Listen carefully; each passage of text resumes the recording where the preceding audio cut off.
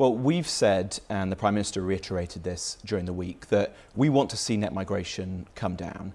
Net migration is far too high today, and for a number of important reasons. Firstly, it is placing serious pressure on housing, on public services, and our ability to successfully integrate people into the country.